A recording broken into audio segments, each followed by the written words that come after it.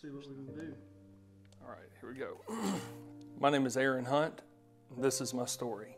I got saved at 20, and I was living a pretty deviant lifestyle at the time. I grew up in a pastor's home, and in my teen years and up until 20, I pushed against that pretty forcefully.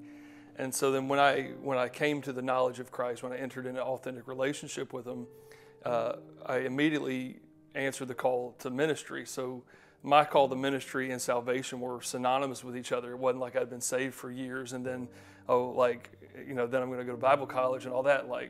6 weeks after I made Christ my personal Savior, I was already preaching and then went on to the mission field.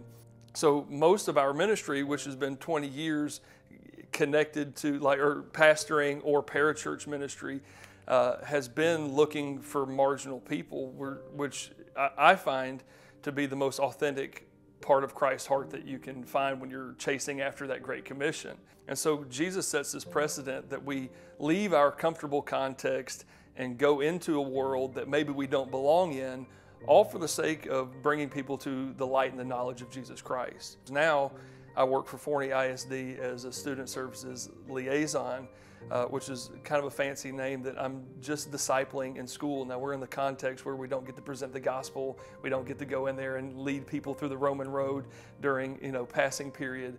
But what we do is we get to introduce people to the values of Jesus Christ. We get to introduce people to the love and the affection and the consistency of relationship that Christ offers. And so we're really there to mentor. We have an exponential amount of kids who are in the foster care system, kids who, I'm on a middle school campus, and this is the age where most kids are dealing with their parents going through divorce. You have kids who are contemplating suicide, and it's not enough for us to just say, try harder, do better, don't get in trouble, don't talk, stay on the AB honor roll. But we need people who will partner with our kids. And so for me, it's just an extension of the mission of translating the gospel of Jesus Christ into a language that 13 and 14-year-olds can understand. And that's essentially what the Great Commission is go to Jerusalem and Judea and to the uttermost parts of the earth. And sometimes the uttermost parts of the earth turns into the guttermost parts of the earth and getting down and dirty. And if we're not willing to pursue people who make us uncomfortable, we can't pretend that we really love our neighbor as ourselves. That's the hitch of Christianity that gets difficult.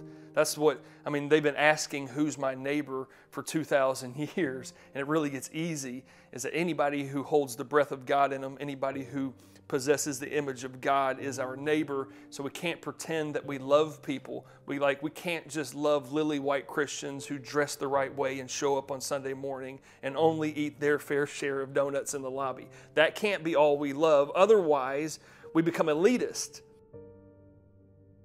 We're called to people who don't look like us but belong to God.